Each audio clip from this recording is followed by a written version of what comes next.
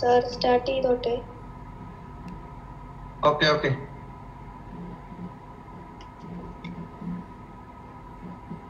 നമസ്കാരം. മുഖ്യാതിഥി doctor Kiran ma'am, assistant professor central university of Jammu, മർത്തലാശാൻ centre for human എംപവർമെന്റിന്റെ coordinator doctor Vipin K Varghese sir, NCC coordinator lieutenant Renish Joseph sir, മർത്തലാശാൻ centre for human എംപവർമെന്റിന്റെ student coordinators Abel Jomon, Diana John, Justin ജോ മാത്യു, മറ്റ് അധ്യാപകരെ, സുഹൃത്തുക്കളെ. 75ാം സ്വാതന്ത്ര്യദിനത്തോടനുബന്ധിച്ച് നടക്കുന്ന ആസാദി കാ അമൃത മഹോത്സവത്തിന്റെ ഭാഗമായി കുര്യാക്കോസ് ഗ്രിഗോറിയസ് കോളേജിലെ മർത്തലാശാൻ സെന്റർ ഫോർ ഹ്യൂമൻ എംപവർമെന്റിന്റെ നേതൃത്വത്തിൽ NSS, NCC, EBSP, IQAC-യുമായി സഹകരിച്ച് നടത്തുന്ന ഭാരതീയം പരിപാടിയുടെ യൂണിറ്റി ഇൻ ഡൈവേഴ്സിറ്റി എന്ന സെക്ഷനിലേക്ക് എല്ലാവർക്കും സ്വാഗതം. ആദ്യമായി സ്വാഗത പ്രസംഗത്തിനായി മർത്തലാശാൻ centre for human എംപവർമെന്റിന്റെ കോഓർഡിനേറ്ററായ doctor Vipin K Varghese സാറിനെ ക്ഷണിക്കുന്നു.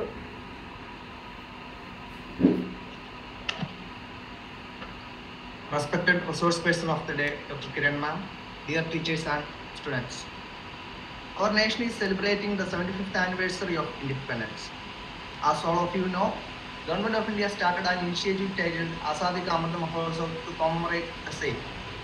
In connection with this government initiative, our college also organized a series of programs under the label Bharatheeyam. Unity in Diversity is one among the different programs conducted under Bharatheeyam. Under the theme, eminent resource persons share information regarding the state where they belong to. The current session is the 5th lecture in this series. Today we have Dr. Kiran, Assistant Professor, Central University, Jammu and Kashmir, to deliver a lecture on Jammu and Kashmir and Ladakh.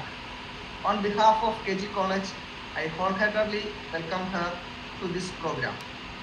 I also extend a warm welcome to all the teachers and students who have joined the session. Thank you all.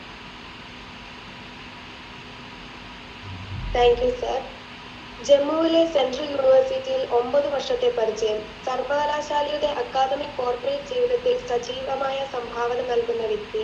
UGC മാനേജ്മെന്റിലെ പഠനഫലത്തെ അടിസ്ഥാനമാക്കിയുള്ള പാഠ്യപദ്ധതി ചട്ടക്കൂട് വികസിപ്പിക്കുന്നതിനായി രൂപീകരിച്ച core കമ്മിറ്റിയുടെ chairman. 3 PhD, 3 MPhil കൂടാതെ മാമിന്റെ മാർഗനിർദ്ദേശത്തിലും മേൽനോട്ടത്തിലും 47ഓളം പ്രബന്ധങ്ങൾ ലഭിച്ചിട്ടുണ്ട്. Educational ഇൻക്ലൂഷനും teachers എഡ്യൂക്കേഷനുമാണ് ഗവേഷണ മേഖലകൾ. നിലവിൽ ന്യൂഡൽഹിയിലെ NIEPA രൂപീകരിച്ച സ്കൂൾ ലീഡർഷിപ്പ് പ്രോഗ്രാമിന്റെ കോഴ്സ് ഡെവലപ്മെന്റ് കമ്മിറ്റി അംഗമായി പ്രവർത്തിക്കുന്നു. യൂണിവേഴ്സിറ്റിയിലെ സെൻട്രൽ പ്ലേസ്മെന്റ് സെൽ അംഗവും ഫൈൻ ആർട്സ് സൊസൈറ്റിയുടെ കൺവീനറുമാണ്. ജമ്മു ആൻഡ് കാശ്മീർ ആൻഡ് ലഡാക്കിനെ കുറിച്ച് സംസാരിക്കുവാൻ മുഖ്യ അതിഥിയായ ഡോക്ടർ കിരൺ മാമിനെ ക്ഷണിക്കുന്നു. മാം, please.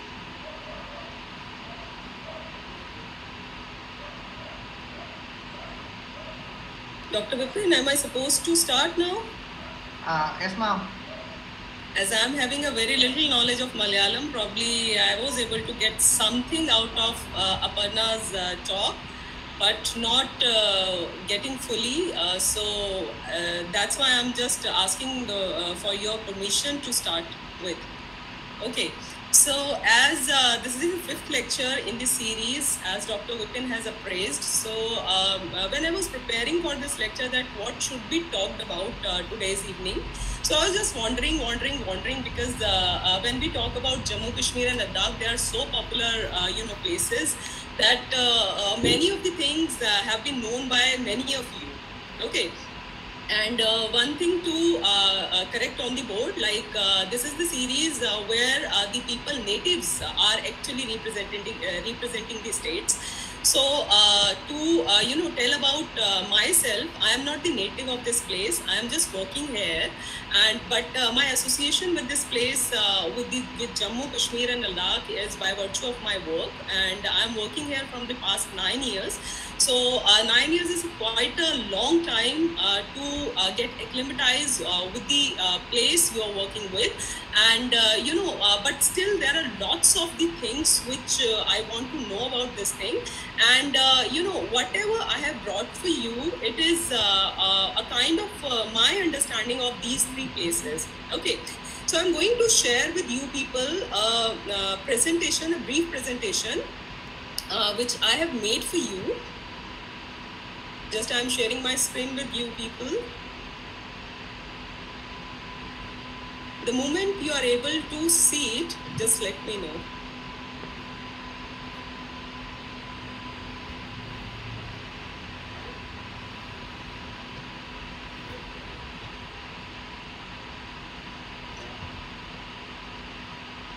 Okay, hope you are able to see it. Just confirm somebody, because I am not able to see you people. Yes, ma'am. Yes. Okay. So as the presentation has been entitled, you can see the title of the presentation. I have written Jammu and Kashmir, an inside out version. One soul in three bodies. Like an inside out version is because of two reasons. Number one, primarily or by definition, I'm an outsider to the state, and I'm just trying to explore the state from the past 9 years. And also, as you can fundamentally, understand that the second reason for this title is that by virtue of my work, I'm belonging to the state, and that's why like I'm trying to brief about the state to you people, and because of that also have kept the title as an inside out version. Okay, and the subtitle is One Soul in Three Bodies. Like when I joined the Central University of Jammu in 2013, as the popular notion about the state is if something is happening in Kashmir, we just think of that it is happening in lots the whole Jammu and Kashmir, in the Ladakh also. But when I joined Central University of Jammu in 2013, I came to know that these are actually the three parts which are together, surviving together. They are linked together, and in spite of their uniqueness, all the three parts are unique in their perspective.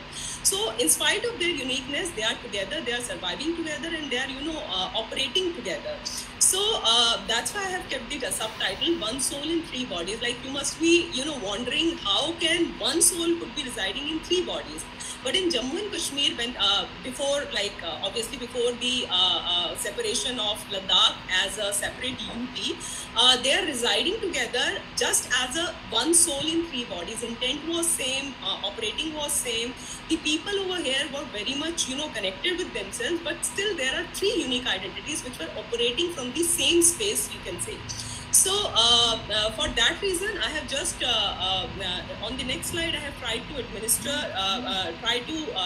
reflect upon that how the geography and the administration here in Jammu and Kashmir and in Ladakh is taking place.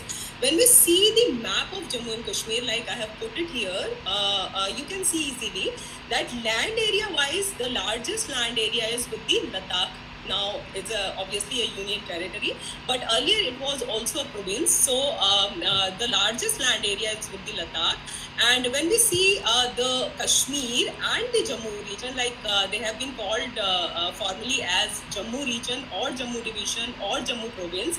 Similarly, Kashmir region or Kashmir division or Kashmir province. Similarly, the Ladakh region or Ladakh division or Ladakh province. So now they are Jammu and Kashmir as separate UT, and Ladakh is a separate UT, but I'm just referring to the nomenclature which was formally there. Okay, so land area wise, Ladakh is the largest, having the largest land area, and as far as Kashmir and Jammu is concerned, land area wise the distribution is pretty much same. You can there is a ratio wise there is differences in the amount of land these two provinces are having.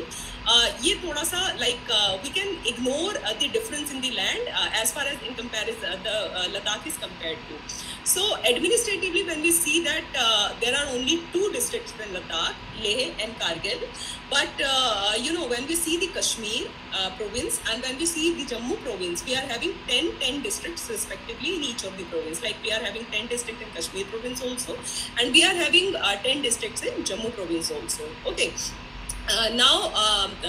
Sometimes before they were a single state, and as of present, if you talk about the present, there are two different union territories. So moving ahead and looking at what is the essence of Jammu and Kashmir. So the three reasons of Jammu and Kashmir, as far as my understanding of Jammu and Kashmir and Ladakh goes, Kashmir stands for knowledge. Like I have tried to put up my understanding of these three reasons into something which is relatable. So I found that Kashmir somehow could be described as the hub of the knowledge. Similarly, Jammu could be described as the hub of the joy or vibrance. Like culture of Jammu is a little more vibrant in comparison of Kashmir and in comparison of Ladakh. Though the beauty of culture of Kashmir and Ladakh is equally, uncomparable. They could not be parameterized. But still, when I look at Jammu, I found or I discovered Jammu as having lots of joy and vibrance in its culture. Similarly, Ladakh stands for love and peace. Like you could say that this could be because of religious bending also. We are having Buddhism, lots of Buddhism over there. So, moreover, this is near to Tibet also, and this is having the basically the philosophical and if we talk about the religious, philosophy which is overruling Ladakh is the Buddhist philosophy, and thereby I feel that I have visited Kashmir also, and I have visited Ladakh also, and having the primary data about the people of Ladakh and Kashmir also. So I could say easily, or this is my understanding of Ladakh, that if somebody asked me that how would you define Ladakh, I would define Ladakh as the place where love and peace is residing.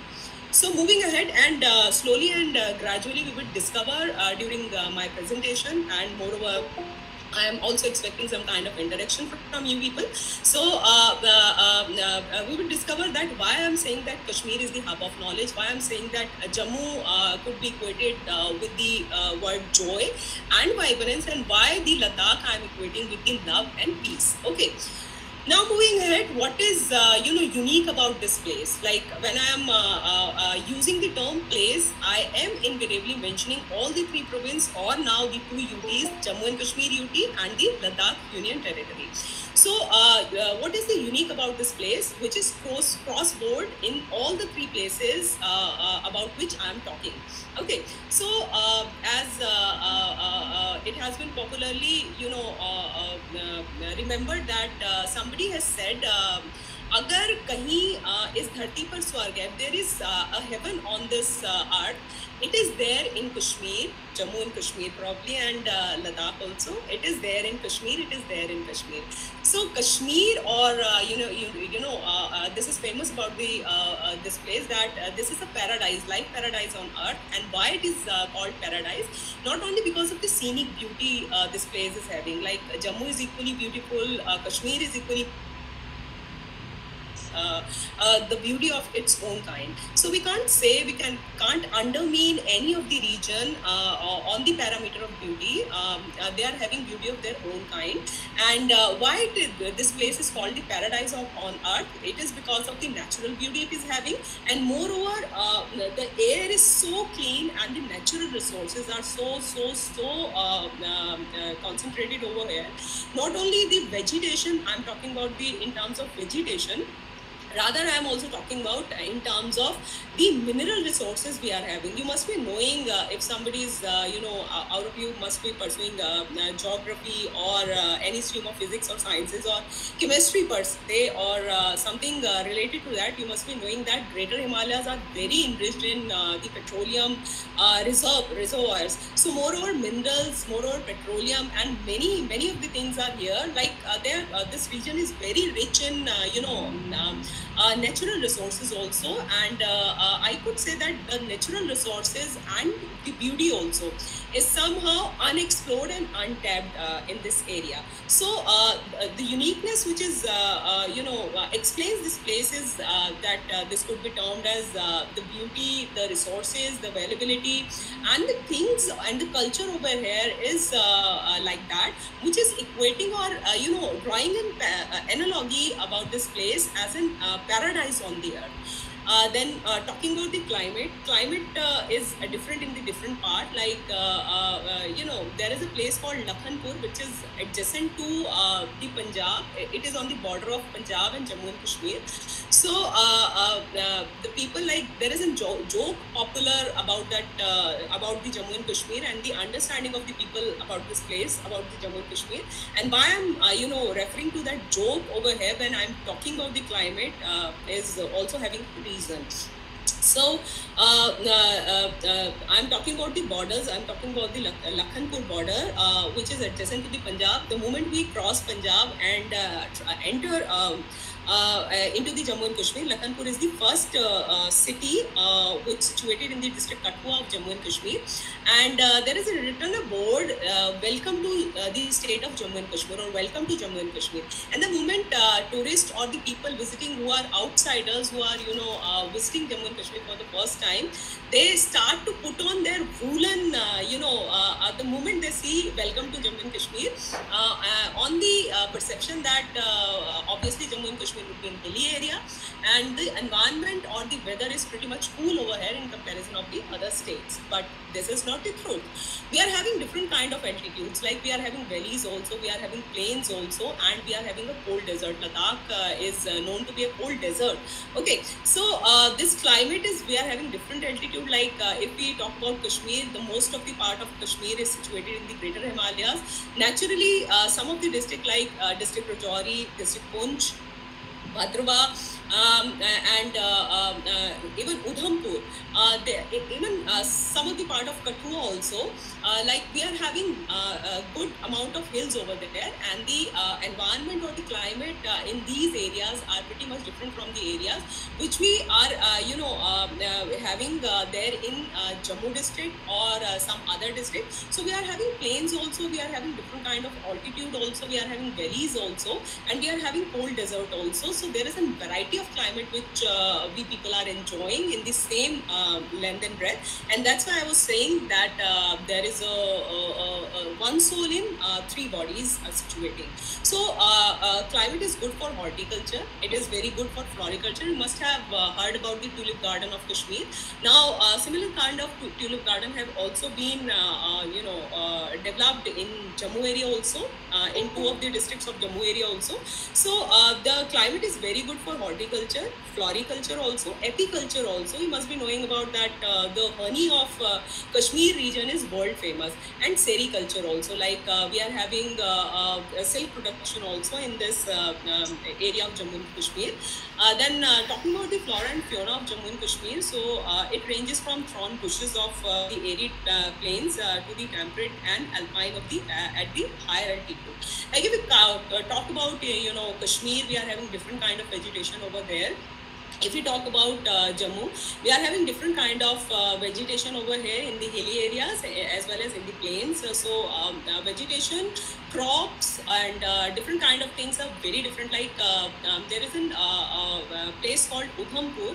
If you Google about Udhampur, you could be you could be getting the answer of one locally produced cheese which is called kaladi over here. Okay, and why that kaladi is only produced in Udhampur area of Jammu region or the Jammu and Kashmir province? It is only because of the region that they are having a good production of milk over there, and moreover along with the milk they are also having that milk is very high in fat content, and that local cheese which is called kaladi, that milk is very suitable to make kaladis, and because they produce high amount of milk, to preserve that milk they convert it into kaladi and preserve it for the longer period.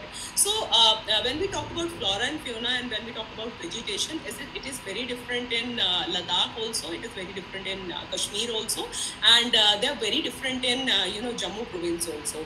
So we are having different vegetation at the higher altitudes, and the forest of Devdar, pine, fir, walnut, willow, almond and cedar.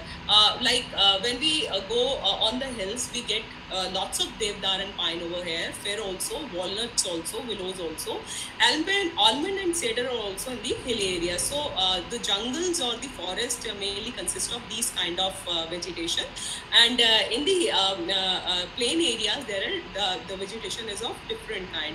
And Kashmir and Jammu province along with Ladakh is known for world class cultivation of apples, walnuts, almonds, saffron. You must be knowing about, like saffron is very popular in the southern region of India. Lots of people demands Kashmiri saffron, and they get it purchased from Kashmir and consume it in the southern areas of in fact in whole of India, because of different kind of utilities of the saffron. So Kashmir is known for saffron also. Jammu and Kashmir region is known for saffron also, honey also, and there is one famous variety of rice which is a very very fragrant rice, and which is in world famous class of basmati, and it is cultivated in Jammu region, the Pura sector, and the rice is known by the name of Pura rice. You could search on the Google the basmati of Pura, and you would be knowing about the varieties, what kind of specification it is having. And this is a world famous basmati which is used and very costly and used all over. It is of export quality. And then we are also the Jammu and Kashmir region is also known for the cultivation and production of kidney beans, which is locally called rajma. And the Bhadrwa, that's zone is very much famous for the cultivation of rajma. And the red Bhadrwa, which is produced in red rajma, which is produced in, or red kidney beans which are produced in Bhadrwa, are the world famous and the most superior kind of kidney beans in India also. And they are very tasty, very distinctive in their taste when we talk about the taste of kidney beans. Okay, moving ahead, what kind of water resources we are having. So I have when I talk about the river line, I have just mentioned the name of the rivers who are having the length of or the coverage of more than 200 kilometers of area. So these could be understood as the major rivers, and the tributaries and the small rivers are many in Jammu and Kashmir and also in Ladakh. So when we talk about the rivers which are having more than the length of more than 200 kilometers, or who covers the areas of more than 200 kilometers. So prime rivers in Jammu and Kashmir are Jhelum, Chenab, Tavi, Indus. Indus primarily is situated in the Ladakh area, and there is one famous festival also in Ladakh area, which is called Sindhu Darshan Festival. And people come to Ladakh, visit Ladakh from the whole part of India and also from outside India to take part in that festival, which is to celebrate the presence of the this river Sindhu or Indus river in the area of Ladakh. Then there is Nubra.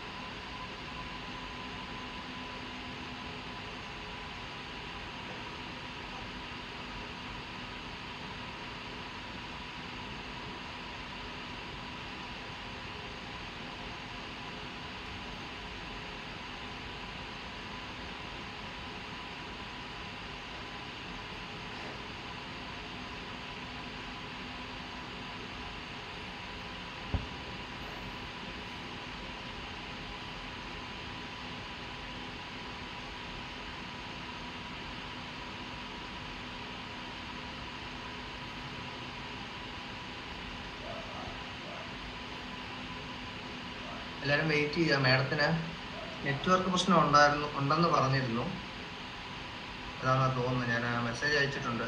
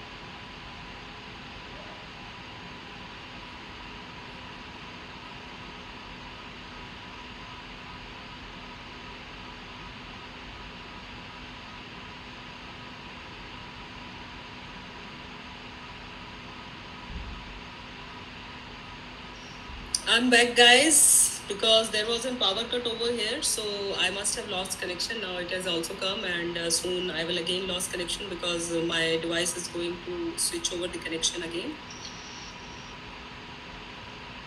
So let me first.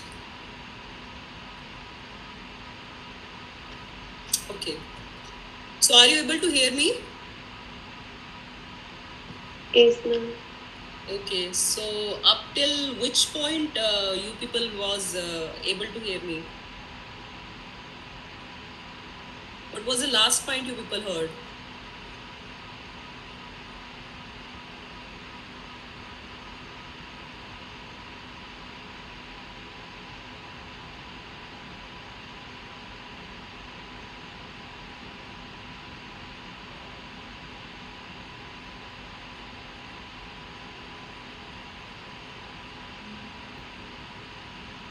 Ma'am, kindly share your slide.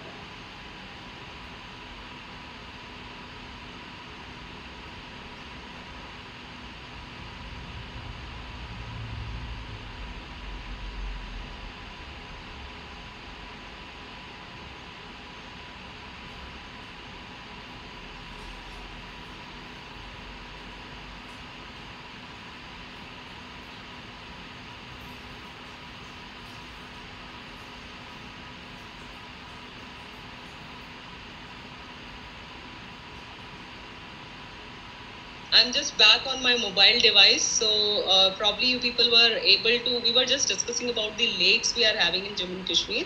So I'm just going to present my screen with you people so that you could have about, uh, uh, this idea of what we were talking of when we left. And this is about the water line. just give me a sec to play this. Yeah. So we have talked about the uniqueness also, and we have talked about the, yes, we were just talking about the water line we are having. So like I have been discussing about the lakes we are having here, and I was just telling you what are the different lakes which are there. Are you able to hear me? Please confirm somebody. Yes. Okay. So yes, we were talking about the Wooler Lake, and we were just discussing about the Mansar and Surinsar and Mansabal Lake. Like these are the lakes which are also having a religious importance with them. The Sanasar is an artificially created lake, and which is there in the famous hill station named Patni Top in Jammu region. And then we are having Sheshnag Lake, which is there in Kashmir, Anantnag. And the Satsar Lake could be understood as the the culmination of or conjunction of the 7 small alpine lakes in the Ganderbal district of Kashmir region. And when we move ahead and just look at the eat-treats and drink delights of Jammu, Kashmir and Ladakh region, we are having a whole variety of culinary and eat treats which most of you must be knowing about the kahwa, which is very much popular in the Kashmir region, and the drink is known to give an instant warmth to your body, and it is very nutritious also. It is a kind of a sweet tea kind of thing, but actually this is not tea.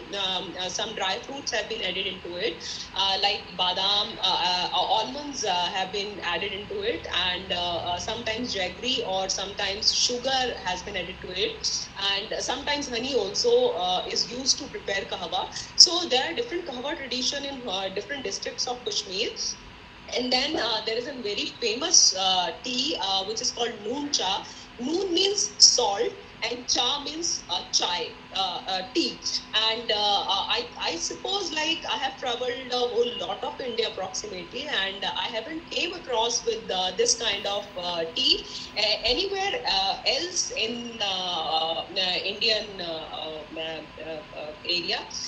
Except in Himachal, in Lahore Spiti, and in Jammu Kashmir, and in Ladakh. So this is a salty pink tea, you can say, some tea which have been cooked for pretty much longer period till it changes its color to a dark pink state, and then salt is added to it, and sometimes butters is also added to it. Like when we talk about the Ladakhi version of noon cha, butter is invariably added into it, and when we talk about the Kashmiri version of the noon cha, then probably sometimes the butter is added, and many a times butter is also not added. Okay, and the people over here are very fond of noon cha, especially in hilly areas. Like when we talk about Kashmir province, the whole of Kashmir province, when we talk about the Rajouri, Poonch, and Bhadrawa, Doda districts of Jammu, and when we talk about the whole of Ladakh, noon cha is very famous kind of staple drink like we used to have in rest of the India, tea and coffee. People similarly start their day with noon cha or the salty tea, salty pink tea, you can say, with butter or without butter. Like in Ladakh, invariably butter is consumed in pretty much quantity. Reason being the roughness in the air, and which creates a kind of deficiency in the people, and that's why the moisture, getting your body moistured is very much essential and very much important, and thereby the noon cha have been an addition of butter into it, mainly in Ladakh region. So chang, and there is also a dish which is called a beverage which is called chang. Chang could be understood as a local beer or local, liquor kind of thing, which is having an auspicious value also. In most of the festivals which are there in Ladakh, Chang is used, and otherwise also to give you relaxation and other kind of things. You could understand is in a drink which is used to celebrate the festivity and which is otherwise used to relax people and give warmth to your body. Then when we talk about vegetarian prominence, there is a famous dish which is famous across board in all over India and also outside India, which is called dum aloo. You must have heard about this dish, dum aloo. Dum aloo is a vegetarian dish which has its roots primarily in Kashmir, but it is now have been eaten in the whole of the India, as well as it is very famous in Jammu also and in Ladakh also.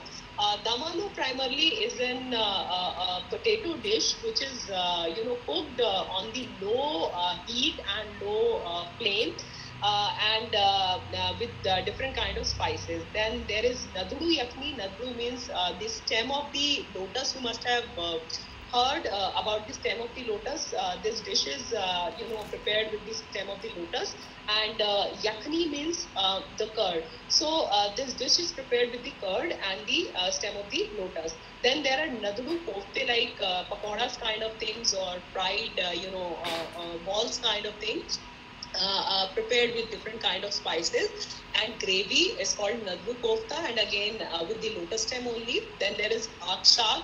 Hak shag is not available anywhere else in India, again except moreover in there's some of the regions of Himachal, and there is some of the most hilly areas.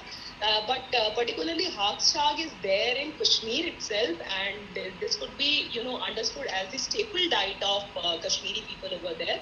Then kadam is also kind of this is popularly known as, or in the other part of areas it is known as the pahadi, by the name of pahadi palak, like the spinach from the mountain, which is having heavy roots, and those roots are also eatable.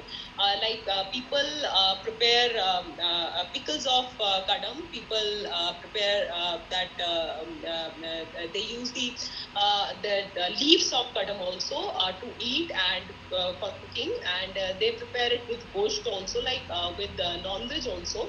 And this is otherwise is a kind of staple dish for Kashmiris, staple vegetarian item for Kashmiris, and a very popular thing also in Kashmir.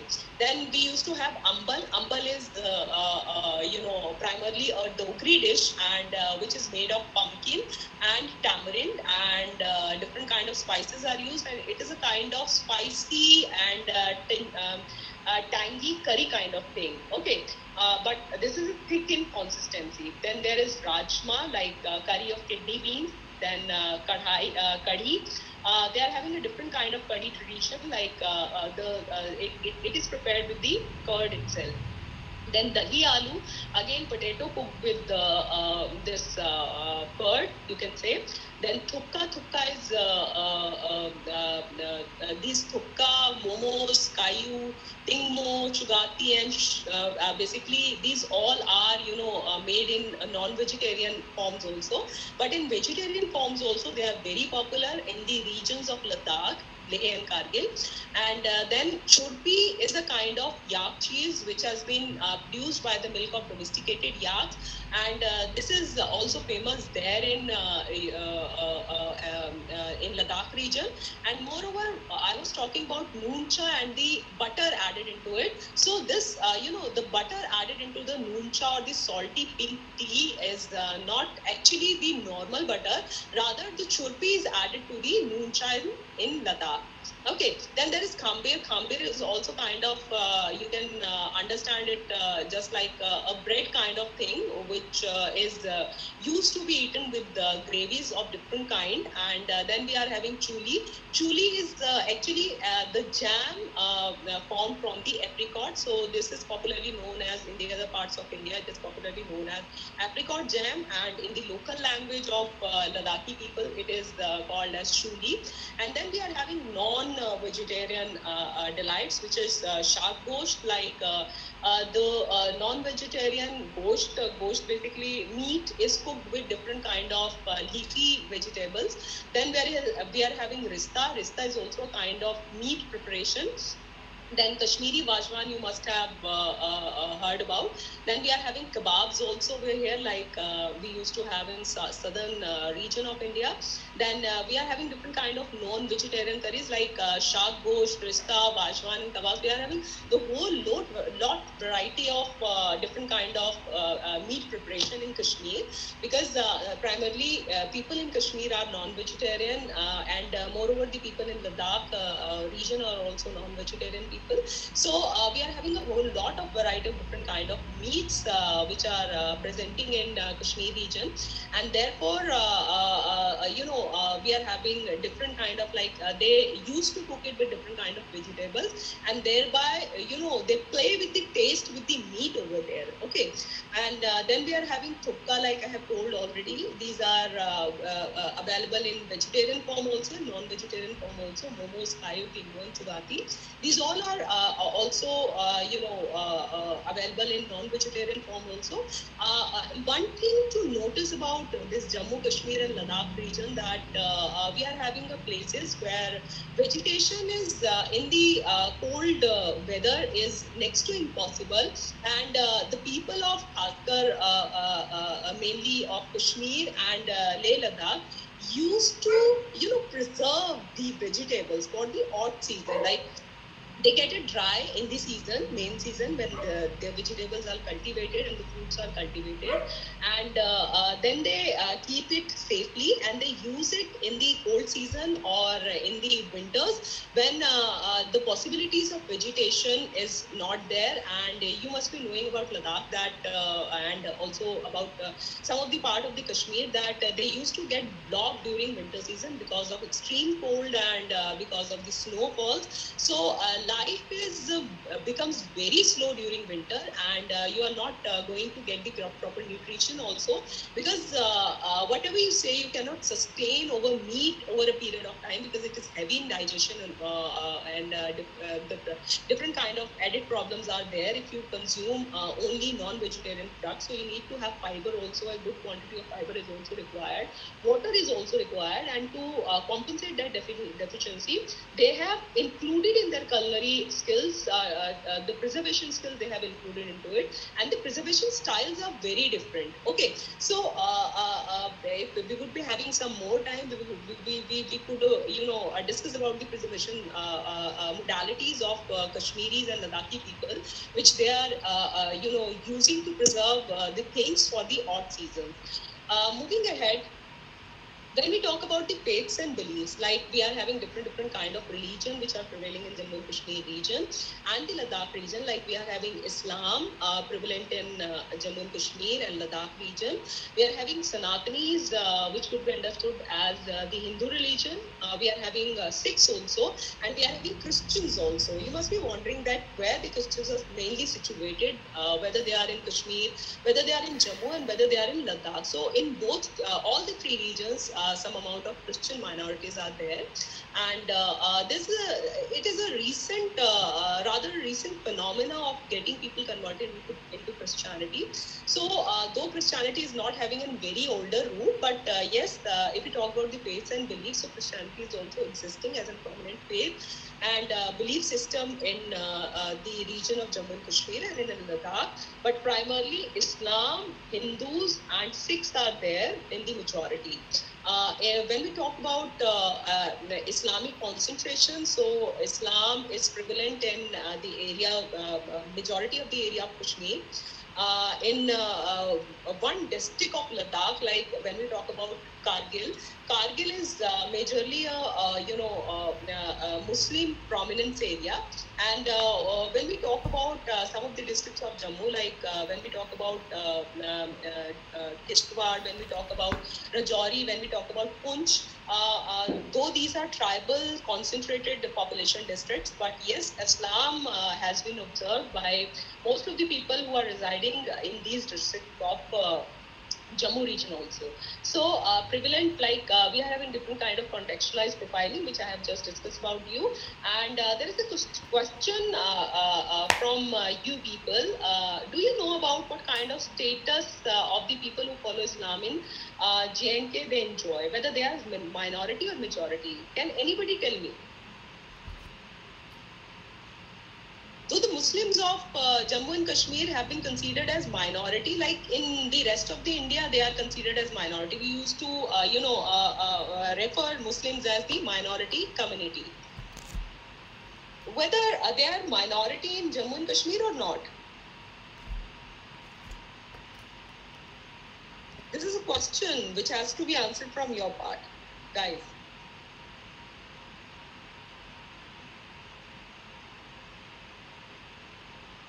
Anybody knows about that? At least you can guess. Majority.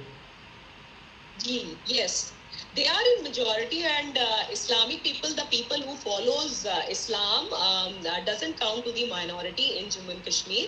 So Islamic people or the people who are Muslim or following Islam have been considered as majority in the state of Jammu and Kashmir or the Union Territory of Jammu and Kashmir. So moving ahead, what kind of dresses and material identities they share. Then the jewelry. When we talk about the jewelry, the metal which prominently used in the jewelry attire of the people of Jammu and Kashmir and in Ladakh is primarily silver. Then we also use gold. And when we talk about the Ladakh region, then minimalistic metal use is there, observed in the Ladakh region in the making of ornaments and the jewelry which the people wear. It is because of the influence of this, you can say, the tribal culture, and primarily the tribes are situated over there. And you must be knowing about the villages, or you must not be knowing about the two villages which still claim to be the pure Aryan breed in the area of Kargil and Leh, which are situated there. Both of the villages are situated in the district Kargil. So this could be, because of the prominence of the tribal culture, which is in prominence in the region of Ladakh. So beads have been used, or minimalistic use of metal, silver and gold is observed in the region of Ladakh. And we are having a different kind of distinct, like if we see to a person, we could easily, demarcate that this lady is a married lady. This person belongs to the region of Kashmir by merely looking at their dresses, by merely looking at the jewelry they are wearing. We could easily understand that which part of the Jammu and Kashmir and Ladakh region they are belonging to. So, we are having a different kind of jewelry tradition in Kashmir for Muslims and for Hindu, Khaskar, mainly the ladies. And then we are having a different kind of, jewelry tradition for Dogris and for the tribes of Ladakh region, which is under Tibetan influence, or you can say that it is having more proximity to the Tibetan culture and having Buddhist influence also. So jewelry tradition are categorically different in these three regions. And we are having a long, you must have seen the Kashmiri ladies. They got pierced within the pinna of this outer layer of their ear in the middle itself, and a long attire, a long thread is hanging, which is having a small pendant kind of thing at its downstring made of gold. So this is a mandatory ornament which has to be worn by the married ladies of Kashmiri Hindus, and this is called Deja Haruz or Deji Haruz. Okay, Haruz matlab har means the ornament which hangs in the neck itself, hangs in the ears itself. So this is a compulsory ornament which has to be worn by all the the Hindu married Hindu ladies in the region who belongs to the region of Kashmir itself. Okay, then we are having when we talk about the Muslim ladies of Kashmiris, then they are having big danglers kind of earrings, a different kind of jewelry which is mainly made of silver, and the scarf tying pattern, like the headgear also different for Kashmiri Hindus and Kashmiri Muslims, whether we talk about the ladies or whether we talk about the gents. These attires are different for both the people. So when we talk about the physical attires or we talk about the dresses, then the people in Kashmir used to wear Feran. Feran is a long kurta kind of thing which is made of woolen cloth, and beneath that they used to wear pajamas. If they are men, they used to wear pajamas, and if they are women, they used to wear salwar, and men used to tie turban, which is different for different community and different religions. Like Muslims wear a different kind of turban, Hindu wear a different kind of turban, and if you talk about Gujjar, which is a prominent tribe, like nomadic tribe situated in Jammu and Kashmir, so they used to tie a different kind of turban. So clearly we can demarcate that which group they are belonging to by merely looking at their attire. And the Muslim ladies, when we talk about the headgear of Muslim ladies, what they wear on their head, so instead of wearing dupatta, they used to wear a scarf which is called abaya, and abaya is tied behind the head. And the Hindu ladies used to wear is a cap kind of thing, and over there they used to wear a dupatta kind of thing, which is called taranga. And taranga is a very prominent attire, which is which is having a distinctive importance for the married ladies, and they have to wear that throughout their life after marriages. Okay. Then, when we talk about Jammu region, in Jammu, both the men and women wear suknas. Suknas are a kind of salwar, and bottom, you can say the narrow bottomed that's the things which we wear beneath our kurtas, and then they used to wear kurtas and paglis. So this is the attire for male, and the women are used to wear a heavy gota dupatta, and the kurtas of primary color like red and green used to be symbolize the typical Dogri suits for women in the Dogra region. Okay, and when we talk about the Ladakh region, then they used to wear a long kind of gown type of thing, which is either called goncha, hose, sulma, and with a sash. Sash is a kind of belt which is tied, like it's a kind of cotton or a cloth belt which is tied on the waistline of the people in Ladakh, irrespective of their religion, whether they are Muslims or they are Buddhist or maybe Christian. They used to wear gonchas or hose or sulma with the sash. Sash is a kind of belt, and this belt is having a different character for male and different character and functions to do with the females. Okay, and gonchas are also decorated differently. If it has to be worn by the male, then it does not have that kind of decoration with the gonchas or the gowns for the female is having. Okay, moving ahead, what kind of languages we do have in the region of Jammu and Kashmir and in the Ladakh region. Then to talk about the prominent language family, we are having Dardic language family is prevalent over here. Indo-European languages we are having, Indo-Aryan languages we are having, and Indo-Iranian languages, Sino-Tibetan languages families we are also having here in Jammu and Kashmir and in Ladakh region. Obviously, basically when we talk about Sino-Tibetan language families, then this family is mainly prevalent or is referred to the region of Ladakh itself. And when we talk about the spoken languages, the languages with the people of Jammu and Kashmir and Ladakh use in their day-to-day conversation. So people, whether they are Muslims of Kashmir or Hindus of Kashmir or Christians moreover in Kashmir, they use for their day-to-day conversation the language which has been named as Kaushar or Kausari popularly, and it is also having a script which is named as Sarda script. And when you try to get the more information about this language, you will get a fact about the Sarda script that it is also coming under the endangered script for Indian languages. So in a way you can say that Kausari or Kaushal language is also a kind of endangered language which needs to be protected, and the lots of literature, like I have in the beginning of my talk told you about that this Kashmir is known for its knowledge hub. The most of the literature of Kashmiri culture is created in Sarda script, and because the people who know So to decipher or to read Sarda script are very less in the Jammu and Kashmir region and in whole of India. So this has been entered into the endangered scripts of Indian languages.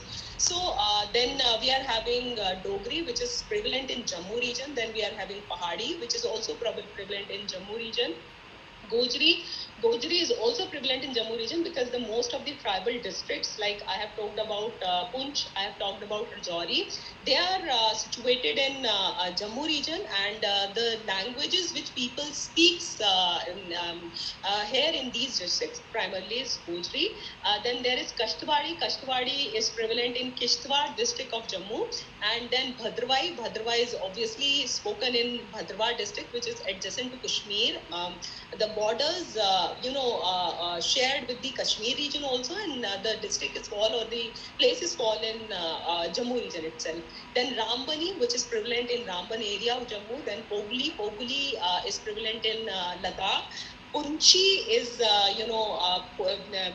spoken in Punch district. Then Ladakhi. Ladakhi again is related with the land of Ladakh. Then Purgi, Balti, Bhoti are again related with Ladakh. And then if we talk about the official language of Jammu and Kashmir, it is Urdu. And many people, conversate or do their day-to-day conversation in Hindi language also. And many people speaks English language also.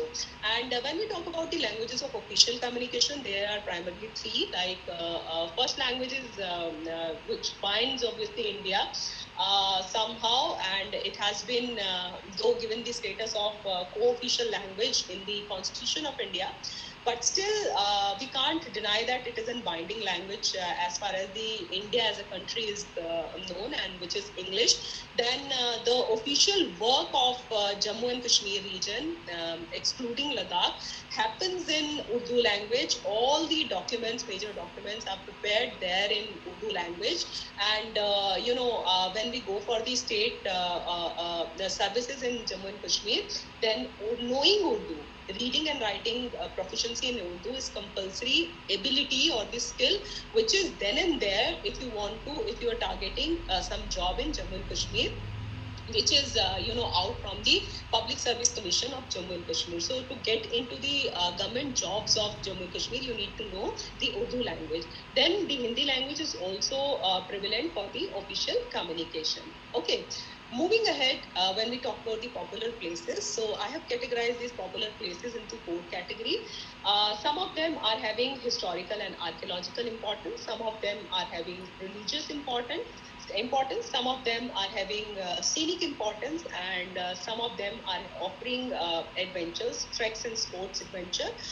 So historical importance and archaeological, when we talk about historical importance and archaeological importance, all the palaces over here, forts over here, we are having a hell lot of forts, palaces, and moreover the relics also of different time. Like we are having many Buddhist these relics and which are of archaeological importance over here. We are having a Buddhist site in this Jammu region also, in the place called Akhnoor, and in Ladakh also many Buddhist sites are there. And you must be surprised to know that one of the Buddhist council also happened in Kashmir. So we are having some Buddhist sites in Kashmir also. And then we are having the places of religious importance. You must be knowing, or you may get surprised by knowing that Jammu is called as the city of temples. So there are very much famous temples in Jammu and Kashmir, including Amarnath Shrine, including this Vaishno Devi Holy Shrine, including Kheer Bhavani Temple, which is situated in Delhi, and which is having great importance for the people, for the Hindu people who were there and who are there in Kashmir. And we are also having Martand Sun Temple and the famous Shankaracharya Temple, which exemplifies the unity of the the most eastern part of the northern part of India and the most southern part of India. So it joins the east, the north and the south of India as a country. So we are having Shankaracharya temple also, then Amarnath cave also, Vaishno Devi shrine I have told about, then Ranbireshwar temple, which is very much there in the heart of the Jammu city, and this is probably the biggest Shiva temple in the Asian region. And then we are having a Pir Kho cave. Pir Kho cave is having a relevance related to Ramayana period. It is assumed that this cave is of, you must be knowing about Jambant in the character in, Ramayana, who was the advisor of the council of Ram when he tried to conquer the Lanka to get Sita back. Okay, so Pir Kho is having that kind of importance with it. Then we are having a famous Bahu Fort over here, which is again having a religious as well as strategic relevance attached to it.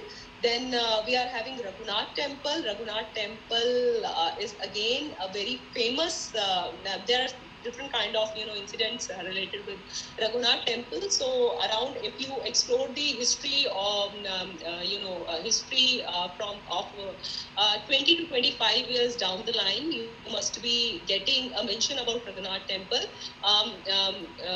You must be knowing about the number of Indian Hindu god and goddesses. It is 33 crores. Okay, so Raghunath Temple is the one temple which is having the representation of all these deities, which are numbered 33 crores of Hindus. Okay, so then we are having Hazrat Bal Dargah, which is there in Kashmir. Then we are having Charare Sharif, we are having Jamia Masjid, then we are having Shanti Stupa, and we are also having Gurdwara Patthar Sahib, which is a shrine for Sikh people. And then we are having Takthot, Metho, these all are Buddhist monasteries, then Tikshe monasteries, and many more. Okay, then scenic, as far as the scenic places or the popular places are concerned, we are having Mughal Garden, which gets open for a period of time and which is situated there in Kashmir. Then we are having Sonmarg, Gulmarg, Anantnag. Then we are having Bhadrava, which is called Mini Kashmir and which is situated in Jammu region. And then we are having district Rajouri, Punch, Kathua. Scenic beauty is not deficient in whole of Jammu and Kashmir. Wherever you go, if I would be able to show you the scenery behind me right now, the sun is setting and I am on a little bit hilly area. So scenic beauty is very much there. Like if you are close to nature, then scenic beauty is obviously over there. So scenic beauty is not deficient there in Jammu and Kashmir. But if you talk about the popular places, then it is a not comprehensive list, but an indicative list of the scenic places, scenic popular places in Jammu and Kashmir. Then we could also talk about the adventurous places over here, which are popular, like you must be knowing about the winter games and winter sports, which are hosted every year in Sonmarg and Gulmarg of Kashmir. Then Srinagar is also, offering a many sports kind of activities and treks also. Then Gandhabal, Sanasar, Patnitap. Sanasar and Patnitap both are situated in Jammu region. Kathua, there are peaks which are, snow-capped for the whole of the, year.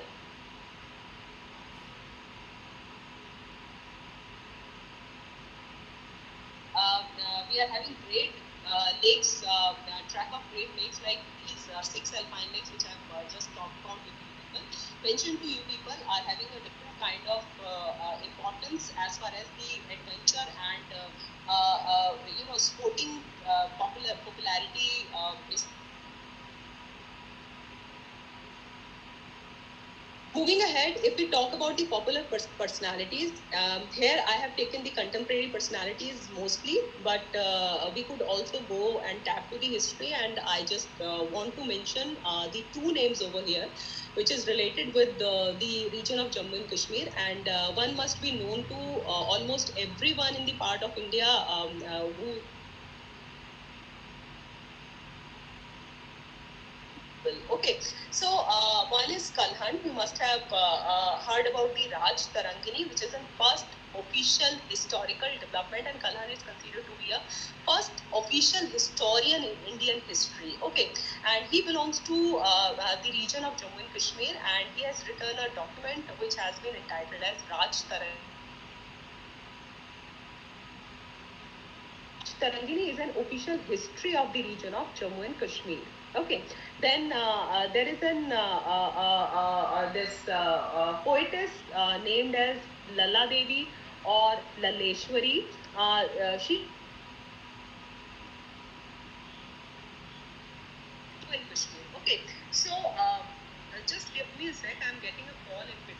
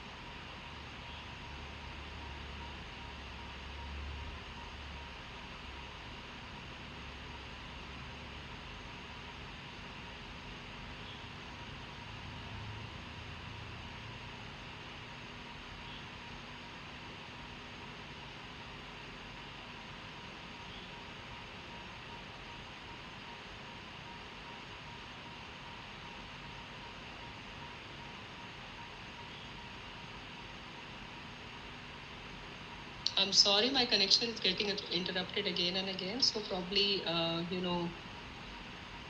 just sharing my screen again.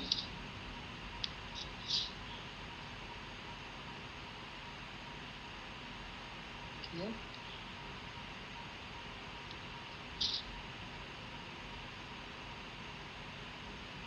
Are you able to see it, guys? Yes, ma'am. Okay. So we were just talking about the popular places in Jammu and Kashmir, and we have started mentioning about the popular personalities, which are mainly contemporary in Jammu and Kashmir. So I was talking about the Laleshwari, which is known as the mystic poetess. Okay, she is an devotee of Shiva, and you must be knowing about Kashmir that Shaktism, like the worship of Shakti, and the worship of Shiva is very popular, and this place Kashmir is mainly known to be established by the Rishi Kashyap, and that's why it has been named as Kashmir. And Shaivism is very popularly grown in this area, and this is the known as an hub of Shaivism. And also the Shaktism, as we have talked about the Kheer Bhavani temple, we have talked about the shrine of this Vaishno Devi. So Shaivism and Shaktism is coexisting in this area, and moreover, followers of Vishnus are also there in this area. But mostly people follow Shiva in this area, and the Hindu people follow the Shakti or the Devi in this area. So Devi Upasak and Shiv Upasak are in majority in this area. So Laleshwari is also an Shiv Upasak, or the follower of Shaivism, and she has been popularly known as the mystic poetess of the Kashmir region, Jammu and Kashmir region, and she had contributed a lot to the literature of Kashmir. Okay, so when we talk about this academics and science, then we are having Lalit Gupt, who is known to be an art historian. Then we could take the name of Subhash Kak, which is an American computer scientist. Sonam Wangchuk, who is an engineer, inventor, and also an education reformist. Every one of you must have seen this movie called Three Idiots. So this is influenced from the story of Sonam Wangchuk actually. And then we are having Ved Kumar Ghai. Ved Kumari Ghai is a Sanskrit scholar from the region Jammu, and she's a recipient of the Nari Shakti Award, which is known to be the highest civilian award for the women of India, and she's also a recipient of Padma Shri Award, and she's a Sanskrit scholar, and she has added a lot to the literature of Sanskrit over here. And one thing to mention mention over here, when we talk about the Kausri language or the language of day-to-day communication of Kashmiri people, it is having an influence of Sanskrit over it.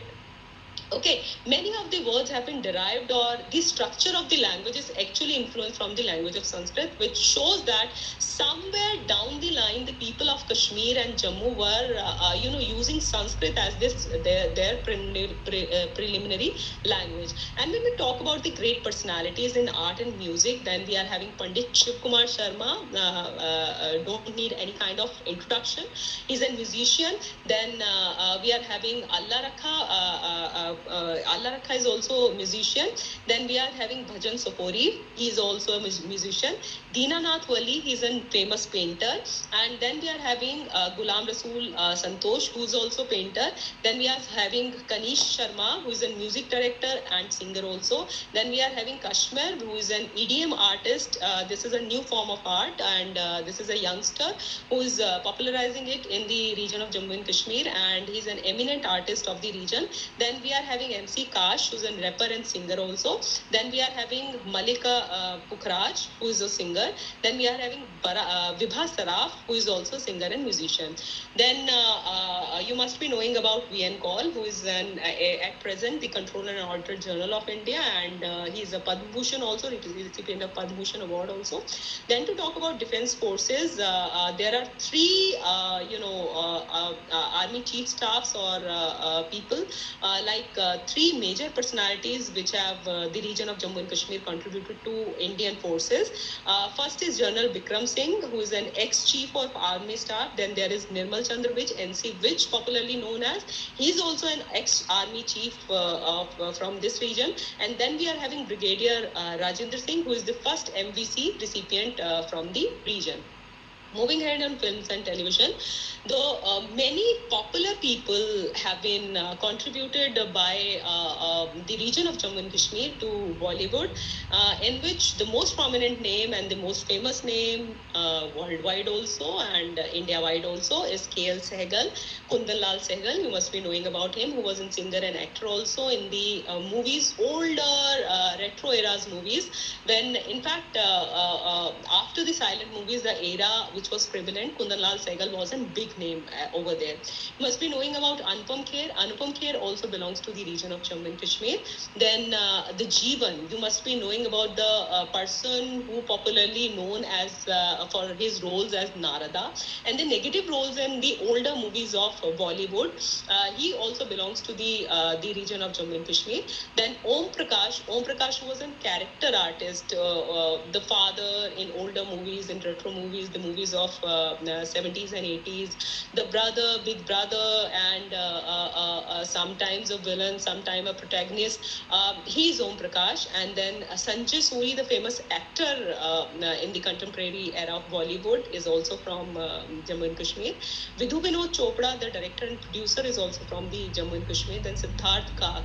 There is when we were small, we were kids, a popular series on a morning show, talk show, you can say, used to come on Doordarshan, which is named as Surabhi. So Siddharth Kak was the presenter over there. He's also a Kashmiri person, and he's a television producer and presenter. Mohit Rena, he's famous for his character as Lord Shiva in the series, which is based on Shiva, and he's also from belongs to Jammu and Kashmir. Kunal Khemu, who is now the relative of Saif Ali Khan by virtue of getting married to his sister Sara. And he also belongs to Jammu and Kashmir. Zaira Wasim, who acted in the movie Dangal and also in Secret Superstar, belongs to Jammu and Kashmir. Hina Khan, the famous TV actress, is also belonging to the state of Jammu and Kashmir, or the UT of Jammu and Kashmir. So there are a whole lot of countless number is there, which contributes to the films and television from the this region of Jammu and Kashmir and Ladakh. Then as far as journalism and media is concerned, concerned, then the famous name from Jammu and Kashmir is Nidhi Rajnan, who's a newscaster. Law and justice, like 3 ex-chief justices are from Jammu and Kashmir who have been there in the Supreme Court of India. Adarsh Sen Anand, then Meher Chand Mahajan, and recently the T.S. Thakur. Then to talk about the literature, I have told you about the Laleshwari, and she was known to be the mystic poetess who is in Shevite. And then we are having Padma Sachdev, who recently demised, and she's also an Padma Shri recipient, and she has also contributed to the life of Bollywood as a lyricist, and she has written many songs for Bollywood movies, and which have been composed by I'm not getting the name of that composer, or let me remind of that, and I'll let you know after that. Ravindra Jain, yes, Ravindra Jain. The songs were composed by Ravindra Jain, and this was a very popular. If you would Google Padma Sachdev and Bollywood song, you will get the whole list of the songs which have been written by Padma Sachdev and composed by Ravindra Jain. Okay, then we are having Ramnath Shastri, who is known as the father of Dogri in Dogri literature, and has contributed a lot to the Dogri literature. And this is because of the effort of Padma Sachdev and late Ramnath Shastri ji, that Dogri got entry into the 8th schedule of official languages of India, and this has been recognized as probably the 22nd language of in the 8th schedule of Indian Constitution. And as far as we talk about the sports, then we are having Chen Singh on the board, who was in first Olympian from Jammu and Kashmir, and in Asian Games he was in 2014 bronze medalist in shooting. Then we are having Ranveer Jamwal, who was in mountaineer and climbed Everest thrice, and all the jo highest peaks of 7 continents hai, and he has climbed all those peaks.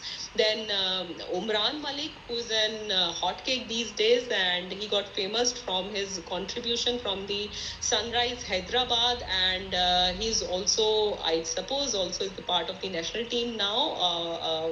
Before sometimes back, he has been declared as the part of the Indian national cricket team also. So the Jammu and Kashmir and Ladakh region has contributed a lot to the sports life of India in that sense also.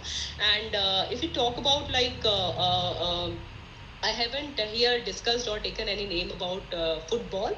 You must be, surprised to know that football is also a kind of popular game in the region of Jammu and Kashmir and Ladakh, and very fondly played by the people in Kashmir also. And we are having good players of football who are there in the Indian football team, contributed by the region of Kashmir and also by the region of Ladakh. So you can get their name also if you Google them. Okay. Then to talk about, this is probably the last slide of my talk, and this is about the artistic expressions, like what kind of art are famous, here from the, or what kind of artistic expressions are there, which have been from the region of Jammu and Kashmir and Ladakh. So music invariably is a thing which is, talked about, and you must be surprised to know that the famous Nightingale of India, Lata Mangeshkar ji, has also given her voice to the Dogri songs. Like there is a complete album of Lata Mangeshkar ji, which is there in Dogri, and she has sung for some of the Dogri films also. And then the Basholi paintings are there, which is famous, which have been contributed by a place called Basoli, which is situated somehow on the border of Himachal and in Jammu and Kashmir. It is situated in Katwa district and also being touched by the border of Himachal Pradesh. Okay. So paintings of Basaulis are world famous, and intricate art you could see in Basauli paintings, and then pottery and clay work is also famous here in Jammu and Kashmir. Then embroidery, you must have been knowing about the hand embroidery or the thread embroidery, which is influenced by the Kashmiri kadhai. You must have been heard about. So embroidery is also famous in from the Jammu and Kashmir itself. When life gets slow in winters, then the women of especially the Kashmiri women used to utilize the extra time with them to do embroidery, to do handloom and kind of things. And when the season comes, they used to use it for their livelihood and other kind of things. And this embroidery work from Kashmir gets exported also, and it is available in whole of India also. So there is intricate embroidery work, very fine, and is done with different kind of threads. Primarily, the cotton threads has been used to do this Kashmiri embroidery. Then pashmina, you must be knowing about. This is a kind of fiber extracted from the pashmina goat, and that had been converted into pattus. Pattus is called the length of clothes, and then they got stitched, and their value got enhanced. Like pashmina, we are having this is very warm kind of cloth which we get from pashmina. Like pashmina is a kind of wool, you could understand like that, which is primarily not from these sheeps, but rather from a pashmina goat, which is having long hair. And pashmina is mainly used in Kashmir. Then we are, as I have already talked about, we used to produce silk also, and besides that, we are having many scenic places over here, and artistic expressions with the presentation of the scenic beauty of Jammu and Kashmir also comes. And you must be surprised to know that 17% of the population gets their livelihood from the tourism in Jammu and Kashmir. But still, Jammu and Kashmir and the Ladakh region could come under the virgin and unexplored places of India, which has lots of potential for tourism, which has lots of potential for indigenous knowledge to spread over, and which has lots of original ideas and innovative things, but they have yet to be explored. So that's why I have written in my last slide that my exploration is continued on the land of knowledge, means Kashmir, on the land of joy, means Jammu, and on the land of love, means Ladakh. So here I just pause my presentation, and if anything which is very specific and to be asked by you people, I would love to hear, and I would love to answer your questions.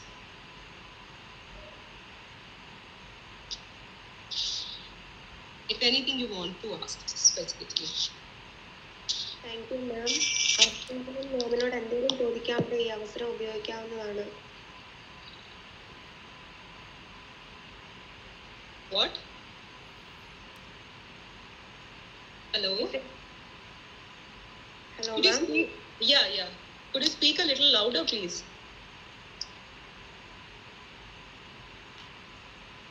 Hello? Hello? Thank you, ma'am.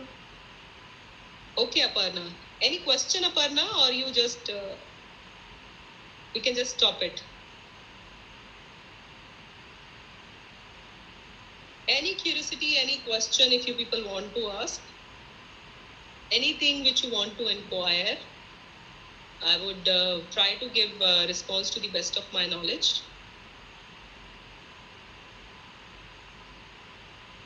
And I'm extremely apologetic that we are having a lots of connection interruptions. So Aparna, could we close?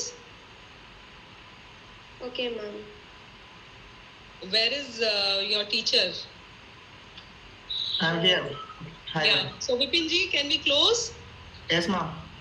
Okay, so thank you, Vipinji. Thank you, Bharatheeyam, under which I have been called to speak about or to represent Jammu and Kashmir and Ladakh. So thank you all. Thank you, Vipinji, and thank you all the students who have patiently listened to me and, try to get enriched out of, information which I have gathered and presented in front of you. Thank you. Thank you very much.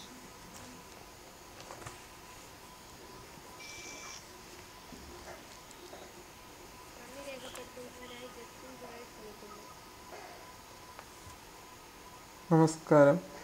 മടത്തിലാക്ഷൻ centre for human എംപവർമെൻറ്റിൻ്റെ ആഭിമുഖ്യത്തിൽ unity in ഡൈവേഴ്സിറ്റിയുടെ 5ാം ഭാഗത്തിൽ Jammu and Kashmir and Ladakh എന്ന വിഷയത്തെപ്പറ്റി പ്രസംഗിച്ച central university of Jammu assistant പ്രൊഫസറായ doctor Kiran മാമിനോടുള്ള നന്ദി അറിയിച്ചുകൊള്ളുന്നു. മാം, this was an great session. Also, this session was so informative as we got a lot of knowledge on Jammu and Kashmir and Ladakh. Thank you, ma'am. അതോടൊപ്പം ഈ പ്രോഗ്രാമിൽ welcome speech പറഞ്ഞ മടത്തിലാക്ഷൻ centre for human empowerment coordinator KG college department of കൊമേഴ്സിലെ assistant പ്രൊഫസറുമായ doctor Vipin K Varghese സാറിനോടുള്ള നന്ദി അറിയിച്ചുകൊള്ളുന്നു. അതോടൊപ്പം ഈ പരിപാടിയെ compare ചെയ്ത അപർണയോടുള്ള നന്ദി അറിയിച്ചുകൊള്ളുന്നു. ഈ പരിപാടിയുടെ പിന്നിൽ പ്രവർത്തിച്ച എല്ലാവരോടുമുള്ള നന്ദി അറിയിച്ചുകൊള്ളുന്നു. ഈ പ്രോഗ്രാം അറ്റൻഡ് ചെയ്ത എൻ്റെ എല്ലാ പ്രിയ കൂട്ടുകാർക്കും എൻ്റെ നന്ദി അറിയിച്ചുകൊണ്ട് എൻ്റെ വാക്കുകൾ ഉപസംഹരിക്കുന്നു. Thank you all.